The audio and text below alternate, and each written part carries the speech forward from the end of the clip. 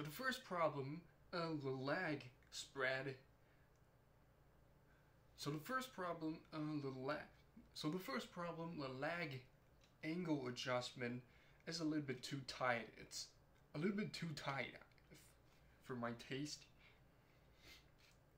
So the first problem is the lag angle adjustment. So the first problem is the lag angle adjustment. It's a little bit too firm, it's a little bit too tight for my taste, and I try to like loosen the screw over here like some ordinary photography tripod, but it's not going to loosen. The screw is so, I don't know, it's glued, or I don't know, I feel like I'm going to break my tools and it's not moving at all. So it's a little bit hard to like spread the lag.